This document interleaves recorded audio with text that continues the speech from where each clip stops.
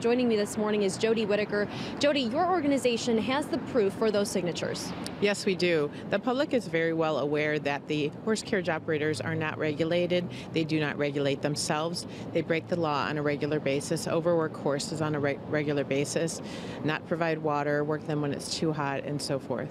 And so this ordinance was brought together by Alderman Brian Hopkins, who is an alderman on the north side, 2nd Ward.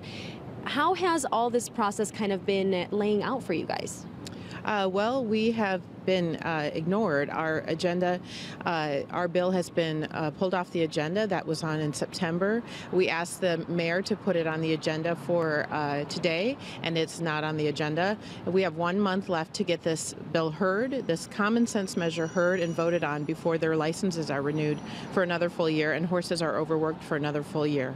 And so there are a total of 50 aldermen. How many are co-sponsoring? How many have shown support for this? We have 26 official co-sponsors. We have 32 have told us they support this humane measure. So we definitely have the majority of the license committee, the majority of city council, and the majority of the public wants this measure passed and horses off the street.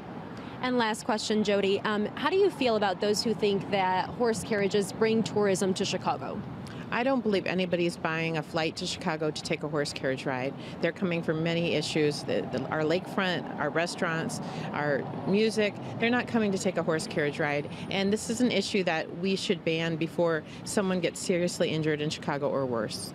Chicago Alliance for Animals recently dropped off 20,000 signatures and evidence here at the mayor's office. And now it turns out that that potential ban of horse carriages is not going to be on the license committee agenda today. Jody, you actually reached out to the mayor's office. Yes, we did. We reached out with 20,000 signatures and more than 200 business endorsements last Wednesday. We wrote to the person we spoke with, and we're just getting lip service right now. And so what is the biggest thing that you would like to get out of today? Because you're going to that meeting today.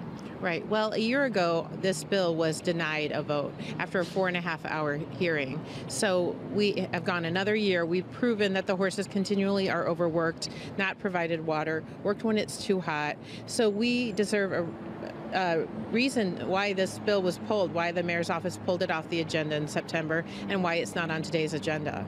And so you were just telling me that this weekend you went out and you looked to see if there were any kind of laws being broken. What did you find out this weekend? Last Sunday, we documented 2 horses being overworked. One was worked at least 9 hours, if not longer. And we witnessed hardly any horses drinking water. So again, Business Affairs and Consumer Protection Agency that's supposed to enforce the law was not there to monitor, and we did. We also documented 2 horses being overworked in August and horses worked when it was too hot in July.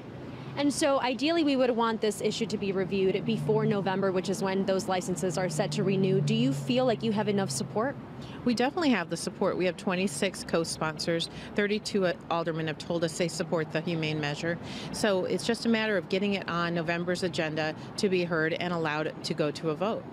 Absolutely, Jody. Thank you so much for joining us. It's been an issue that we've been talking about, that you guys have been actually investigating for about 3 years now. Yes. So we're going to be on top of this story and see what happens after today's meeting to see if this organization can actually talk to city officials and city leaders to see what is the holdup, what is going on there. But for now, I'm live downtown this morning. Gutierrez, The Jam.